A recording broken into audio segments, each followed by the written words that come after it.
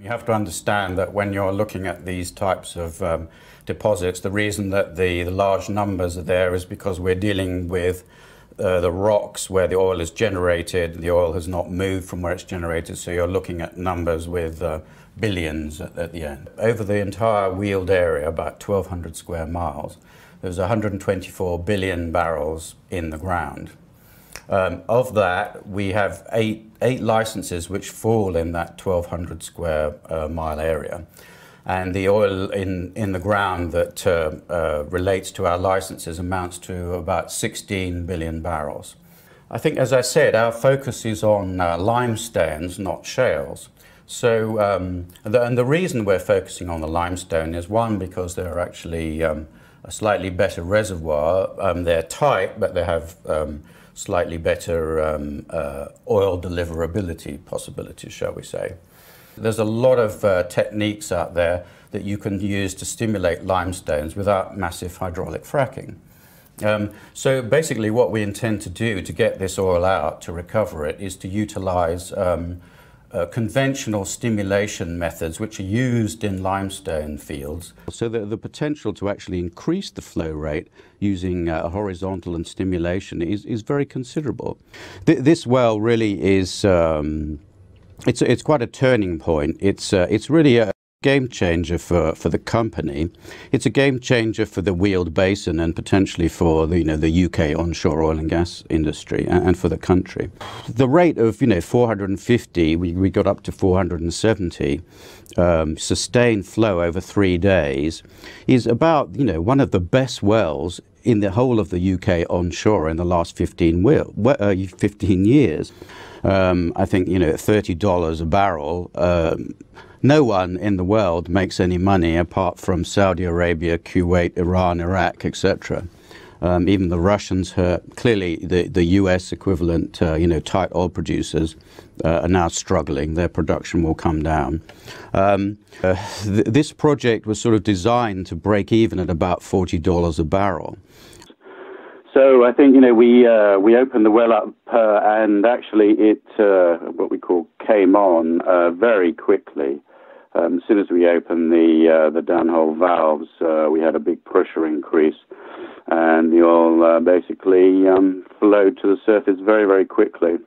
500 to 700 barrels a day, where we'd be making sort of gross revenues after transport, marketing, etc. of £1 million a month. So that's very good, and that's not even including the Portland, which we reported some weeks back. I mean, as I said, £1 million a week, pays for a well in 3 months. £1 million a month pays for a new well in 3 months. So it's very nice.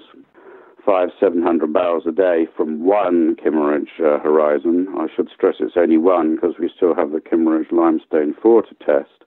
It doesn't take an economist or a rocket science to work out that it's going to make us money.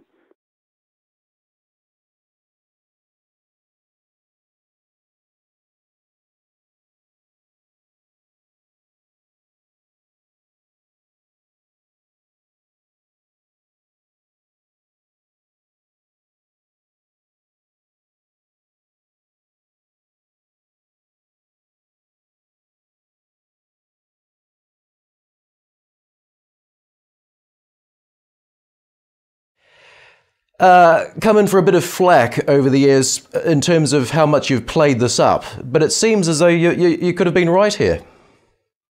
Well, it's not a matter about playing it up. I mean, when we came out, when we were with UCOG, when I was the chairman of UCOG and we drilled the Horse Hill well, I mean, we had some of the world's best analysts calculate that the Weald Basin had significant potential for hydrocarbons. And when the Horse Hill well flowed, at a record flow rate for an onshore well in the UK, it shut quite a few people up that maybe this wasn't the Dorking dribbler and it was in fact a Gatwick gusher.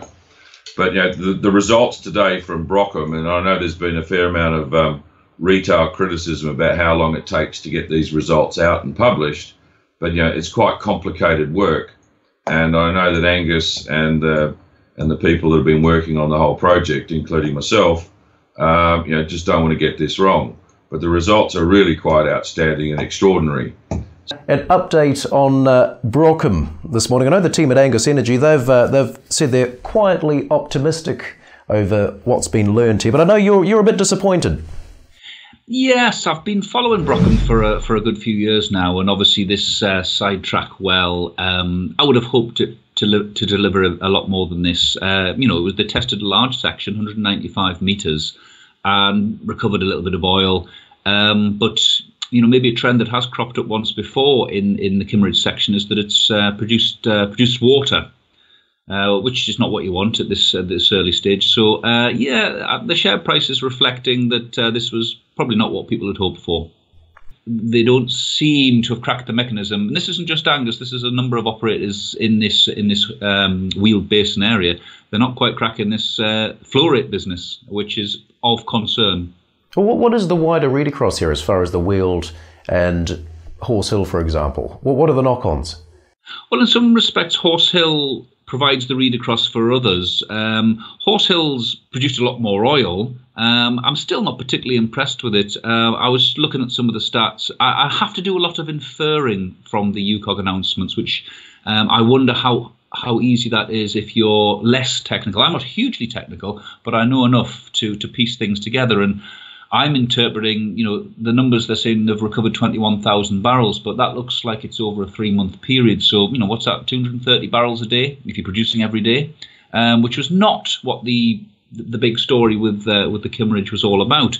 The Balcombe well last year, that again had a high water cut. They'll have to come back to that again. And Brockham again, we're seeing water in the well bores and coming out the reservoir. So, we're ticking them off here, and we're running out of wells to test, and none of these results are setting the world on fire. We had bad luck with Brockham. We all know about it. It's oil exploration. Sometimes you hit a duster, and we hit a duster there.